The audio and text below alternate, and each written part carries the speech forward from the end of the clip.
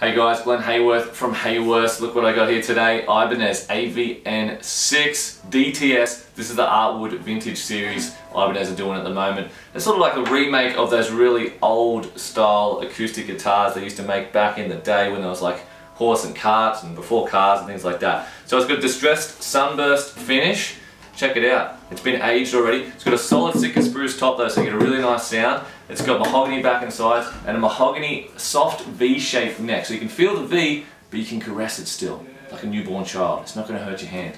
It's got aged bone nut and bone saddle as well. It's got these Wilkinson Deluxe aged machine heads, slotted headstock as you can see, and just a really nice little guitar, really lightweight but really bright sounding too. Have a listen, see how this sounds.